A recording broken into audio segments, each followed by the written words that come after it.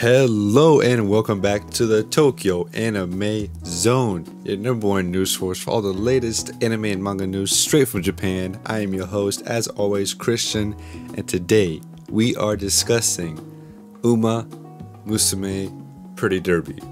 Now, if you're like me, you may be wondering, what is Uma Musume Pretty Derby?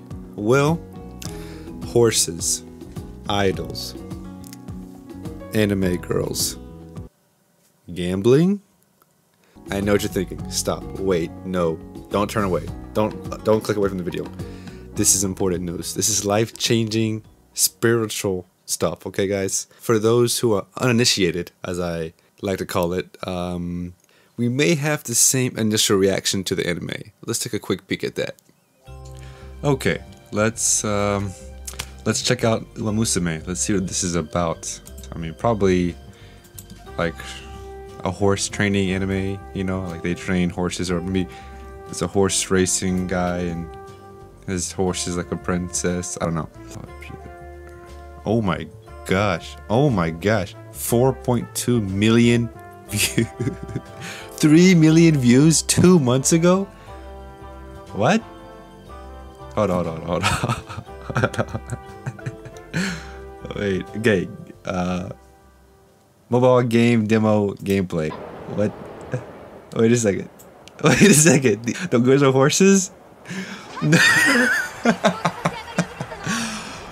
Are you kidding me? Yo, what the? I don't want to hate on it.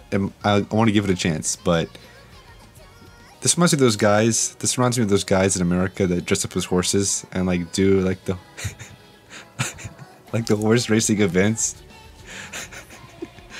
Just in Japan, Japanese version. Just put the girls on the horse and make them idols. Jesus. Yeah, they're flying. Oh, so many questions. I can't tell who's not a horse anymore. Is everybody a horse? Is just some people a horse in this world? So some are horses, some are just regular people. This is so confusing. Okay, she's not a horse. She's just a regular idol lady, I think. The ears, man. So some have like fake ears and some have actual ears. That's also inconsistent. Okay, I need consistency across this universe. If you could have horse ears on people, make them horse ears. Some have headbands that have horse ears on them. Come on, that's just some guy posing, okay? I'm getting sucked in. I gotta focus, hold on. So, as you can see, Uma Musume Pretty Derby is the only franchise of its kind to kind of appeal to idol fans, horse race enthusiasts, and even furries. I know. But, actually the anime itself is based off these legendary Japanese racehorses that are cute anime girls with horse ears and horse tails. I know it sounds kind of weird to see at first, but in reality, no,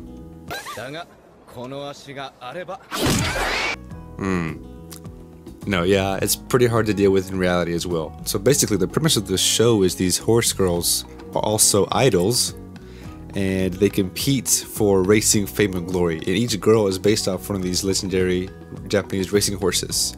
So kind of based off that horse's race and track history and personality, these idol girls also have similar personalities, similar traits, and similar history. So if you know the history of Japanese racehorses, you can kind of guess what's going to happen in the show and kind of guess what kind of personality these idol horse girls are going to have. A mobile gacha game for Uma Musume Pretty Derby was finally released this February after being delayed since 2018. The game's release came just in time to air with Season 2 of the anime, which was handled by Studio Kai, who took over the reins from Studio PA Works.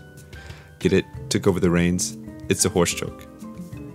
The show's actually quite geniusly made for Japanese audiences, and let me explain. It really comes down to 3 big factors that you need to know about, and that is 1, horse racing in Japan, 2, idol culture in Japan, and 3, Gacha Games and their addictive strategies. For those of you that don't know, actually, horse racing is quite huge in Japan. I mean, horse racing alone makes upwards of trillions of yen. Trillions every year. So billions of dollars. It's a huge, huge industry, and people not only bet on horse races for profit, but it's gone so far as to even spread into game centers. You could actually bet real money on and win money just off these fake virtual horses. And it's really ingrained into kind of like gambling life, kind of like pachinko is in Japan. The next point that makes it so popular kind of combines with horse racing, and that is the fact that it's idols. If Japan loves anything, it's their idols. Similar to kind of like maybe Kantai Collection, where they have, you know, like the battleships that are portrayed as cute idol girls.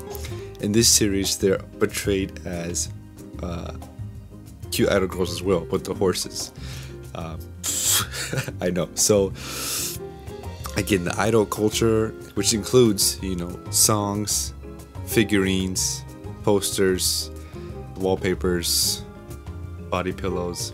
Okay, so all these things are able to be included into the show as kind of like merchandise, which is kind of just a perfect niche market for Japan that I really don't think many Westerners, myself included, are really going to kind of get into and really fall in love with. So what this show does, in a weird kind of way, it capitalizes perfectly on this kind of open market of horse racing. And the third aspect that really brings this show together, it makes it so big in Japan, is the fact that it's a gacha game. So what gacha games do, they allow you to make in-game purchases or throw money to get more rolls in order to get your special character, special card, special idol. So if you say, you know, you want this certain horse that won, you know, this famous race back in Japan, and she's a new character and she's super cute, and you want this horse, maybe you put in $50 to get an extra 20 more rolls. And this is how Gacha Games